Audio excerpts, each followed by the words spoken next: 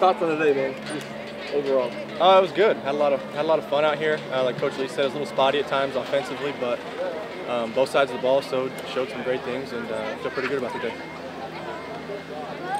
Just your thoughts. I know you concentrate on offense. Your thoughts on the defensive effort and kind of what they brought to the table this game. Well, considering they picked me off one time, they're pretty good. You know, just a little mistake on my part, but they're doing really good. They're getting better at kind of hiding their stuff and what they're going to do, and they're doing a great job. So I think DBs did well as long as with the D line. So I'm really happy with the defense is at and how far they've come this year.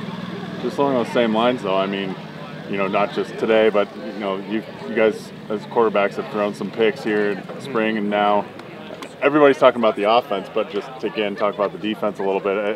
Could they surprise people this year? I think they could. You know, I think they're going to have to be on the field, you know, a lot this year, and we got a bunch of athletes out there. You know, we're not a very big group, it's obvious, but we're super athletic and fast. So we got a lot of guys flying around, and that can definitely make some plays for us. So I got all the faith in the world in those guys, and like you said, you know, they've picked us off a few times, you know, this camp and in spring. So I mean, they'll be just fine this year.